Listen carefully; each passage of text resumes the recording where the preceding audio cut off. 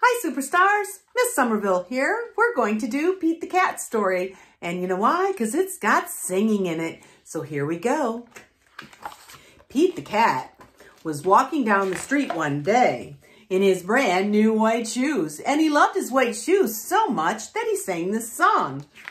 I love my white shoes. I love my white shoes. I love my white shoes. I love my white shoes. Oh no! Pete stepped into a big pile of strawberries. What color did it turn his shoes? Red. Did Pete cry?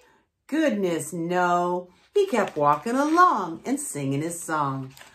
I love my red shoes. I love my red shoes.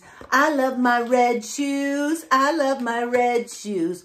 Oh no, Pete stepped in a big pile of blueberries. Blueberries. What color did it turn his shoes? Blue. Did Pete cry? Goodness, no. He kept walking along and singing his song.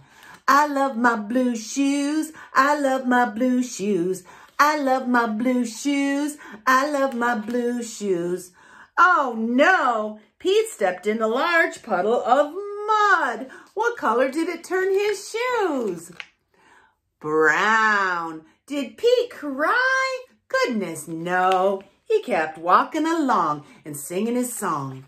I love my brown shoes. I love my brown shoes. I love my brown shoes. I love my brown shoes.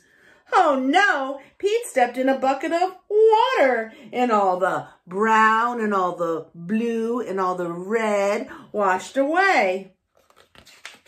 What color were his shoes again? White. Did Pete cry? No, but you know what? They were wet. He just walked along and sang his song. I love my wet shoes. I love my wet shoes. I love my wet shoes. So, the moral of Pete's story is, no matter what you step in, keep walking along and singing your song because it's all good. Thanks for listening and singing, superstars. We'll see you soon. Bye.